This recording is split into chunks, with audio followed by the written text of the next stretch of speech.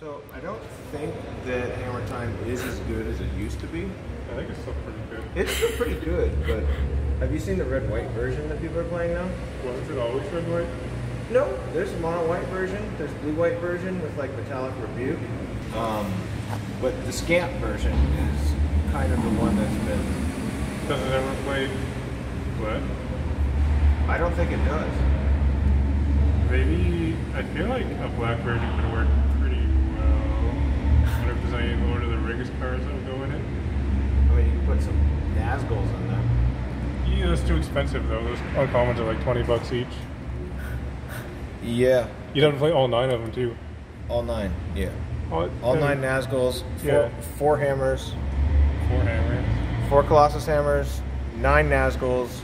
Do you think people ever play a Warhammer deck with 4 hammers in it? Wouldn't they want like 40?